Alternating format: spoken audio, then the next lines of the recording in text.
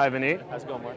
Just fine, thanks. And it's a chance to get some exercise and to look at a demonstration of technology. We've got the dance revolution set up behind us, and we're going to give it a whirl and learn about how the data acquisition and the FPGAs are integrated with the game. So tell us about it. Basically, we're able to use FPGAs to do multiple things running in parallel.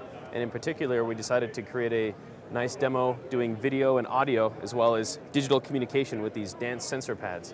And so what we can do here is start up, selecting a song, and really what we're doing is all the timing and triggering for communicating with these dance pads, and then the actual video generating using VGA signals. So I can unplug this here, and you can see that we're actually generating the video all on a single board on an FPGA, as well as the audio. We have digital analog converters on there that we're able to stream audio, stream WAV files on, and as well as communicate with custom communication using these dance sensor pads. And basically you get instructions on which arrow to step on at what time for the song, and then all the scoring also happens on the FPGA as well. So as when you hit an arrow, you can see that the timing figures out exactly which player is winning, which one is being more accurate, and all of that's running in parallel because we can use the FPGA fabric to do multiple tasks at the same time and get tight timing and synchronization.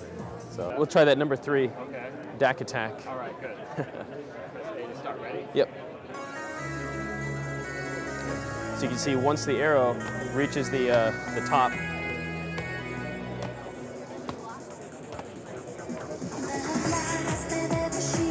the other nice thing about FPGAs is you can figure out exactly what the timing is like between when the sensor pad is hit and when the arrow hits the screen. We can get microsecond resolution and score player 1 and player 2 based on that difference. And so it's nice use of technology here. It's all written in LabVIEW.